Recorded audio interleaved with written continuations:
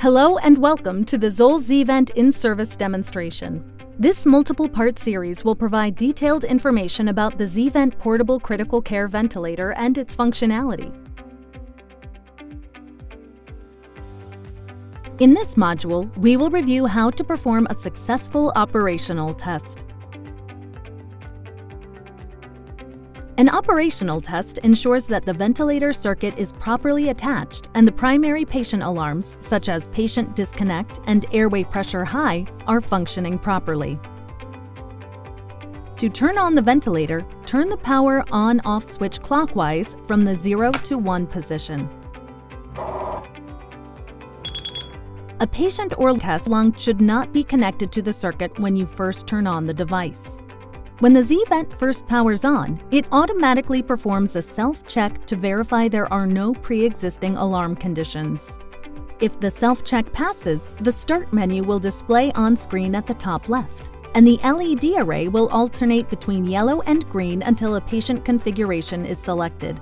The ventilator automatically mutes any potential alarms for 2 minutes to allow the user ample time to adjust any necessary settings. The Start menu allows the user to choose between predefined default settings for specific patient types. Select the Adult Configuration option from the menu. Remember, touch, turn, confirm. The LED array will change to a solid red light and the patient disconnect alarm will sound. Next, press the manual breath button. Ensure that gas flows out of the patient connection with each press. Now occlude the ventilator circuit with a clean gloved hand. This will trigger the airway pressure high alarm after the ventilator delivers 2 consecutive breaths that exceed the high PIP limit. Remove your hand from the ventilator circuit. The airway pressure high alarm will be replaced with the patient disconnect alarm once again. Next, partially occlude the ventilator circuit to dismiss the patient disconnect alarm.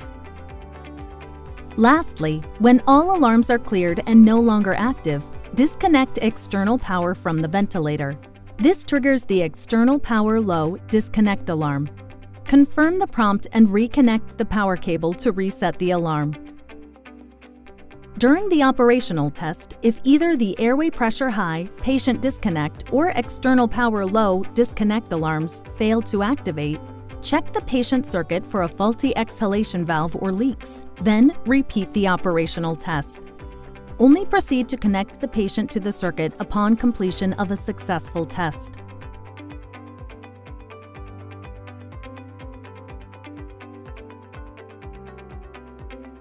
We have now completely reviewed how to perform a successful operational test.